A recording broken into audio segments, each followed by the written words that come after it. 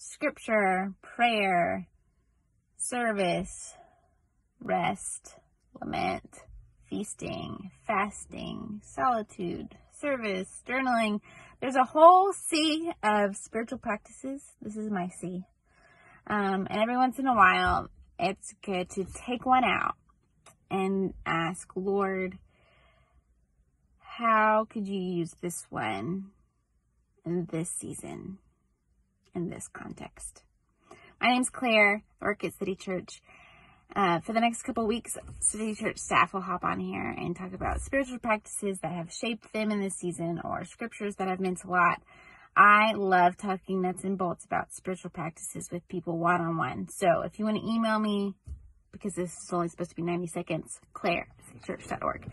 So this is my current context for a lot of my spiritual practices, not because we're going anywhere, but because we're not going anywhere. And so my car feels like a more sane space than my house does. And this morning I read Psalm 22 in the Message, and one part stuck out I want to share with you. Down and outers sit at God's table and eat their fill. Everyone on the hunt for God is here praising him. Live it up from head to toe. Don't ever quit.